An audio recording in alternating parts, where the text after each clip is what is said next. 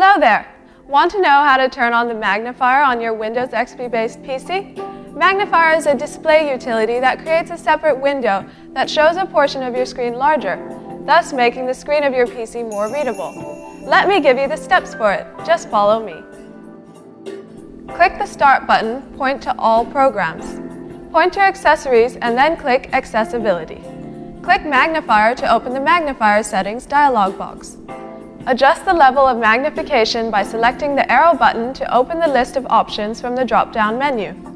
To change the size, move your mouse pointer over an edge of the magnifier window. When the pointer becomes a two-headed arrow, hold down the mouse button and drag the magnifier window to resize it. To change the position, move the mouse pointer over the magnifier window. Hold down the mouse button and drag the magnifier window to reposition it. See? How simple it was. Go ahead, have fun with your PC. At any point in time, if you face issues with your PC, just call iYogi. Good karma.